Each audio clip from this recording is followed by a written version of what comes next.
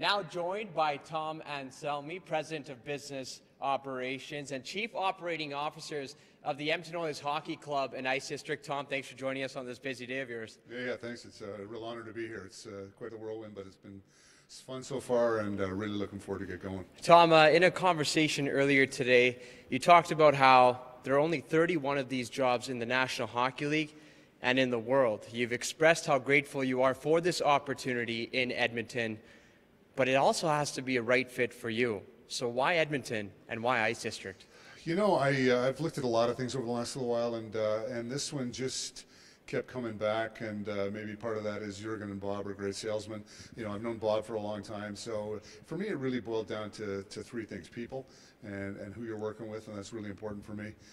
You know, and that starts with an owner that you know wants to win and wants to invest in our success, and you know, great people like Bob and Jurgen and the like. You know, it's about what's in place already. You know, one of the best arenas in the world, and one of the best players in the world, if not the best. You know, and a good supporting cast, a good core. You know, a GM like Kenny Holland, somebody who I've admired for many years in the league.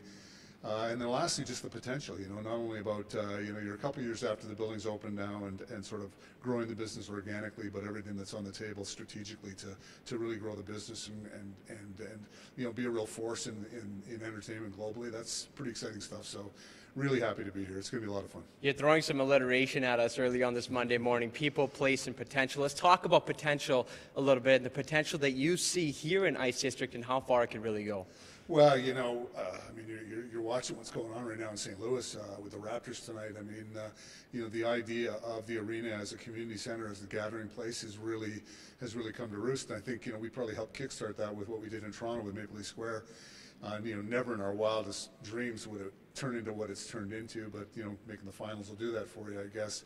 And we saw it in St. Louis last night, you know, and so it's become really important for fans to engage in our game in a lot of different ways, you know, from, you know, sitting courtside or face to the glass to just being part of it, you know, and so that opportunity exists here. I mean, this is one of the greatest facilities in the world, if North America for sure. And so, you know, to be able to take that now and build upon that, and I just think it's an extraordinary opportunity. And you know, we got to get the hockey team right, and Kenny and his guys are going to do that.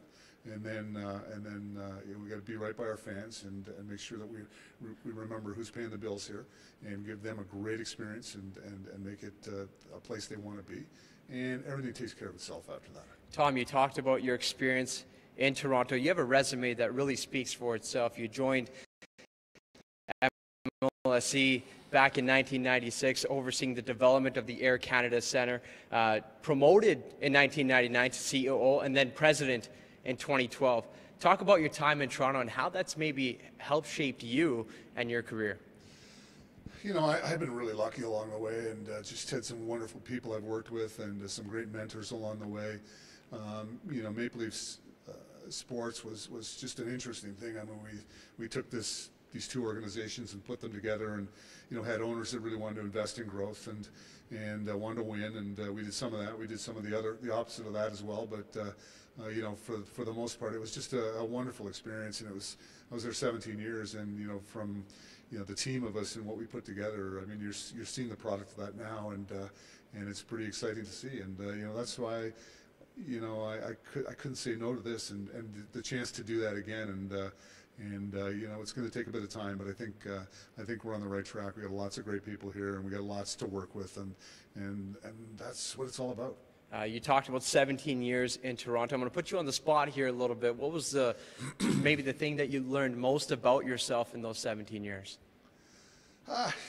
You know, just work hard, do right by people, you know, do the right things. You know, you got to think strategically. You know, there's no shortage of ideas, just time and money and people, right? So you got to do things that really move the dial and focus on what's important to the customer, and think like the customer, or in our case, the fan, right? Like, think what what's important to them, and you know, be a place where people want to work, be a place where players want to play, and if you do those kind of things and just do right, you're fine, you know, and that's what makes it fun too, working with people, and you know, young guys like you, and watching you grow and develop. I mean, that's the job we're in, right? We're in the people development business, whether you're a player or whether you're an employee here, and you know, that's what makes great organizations. Alluding to your answer a little earlier in the interview, You talked about your relationship with Bob and others.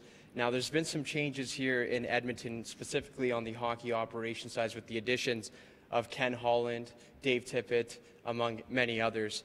What have your conversations been with Bob on that front, and how much of a factor did that maybe play into your decision of coming to Edmonton? It was really important. I mean, Jurgen and I talked a lot about where the organization was going. That was Jurgen I really spent more time with. I've known Bob for a long time, but we talked a lot about where the organization's going, what Darryl's vision for it is, what's important to them. And those are the kind of questions I wanted to ask first. A guy like Kenny Holland, his resume speaks for itself. And, I've known Ken for a while. I spoke to him before taking the job and to really get a feel for what he saw as the potential. Tipper, I don't know, but I'm looking forward to meeting him. These are guys that have done it before, and at the end of the day, we're all here for one thing, and that's to win a Stanley Cup, to make our owner proud, make him proud of the business we've built for him, and to make our fans proud and make our community proud of what this is about. And when you do that, that's why this business is magic, and can't wait to get started. It's going to be fun. I also think this interview is magic. Tom, thanks so much for joining us on your busy day, and welcome to Edmonton. Anytime.